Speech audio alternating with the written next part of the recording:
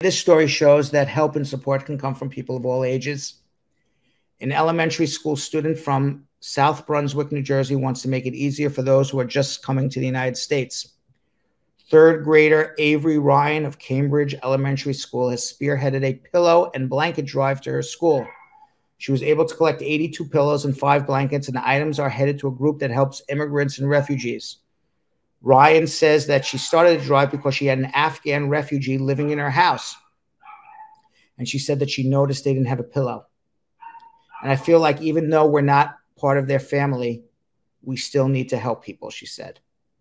And Ryan's teachers say that it's important to teach all students to be kind and helpful to others.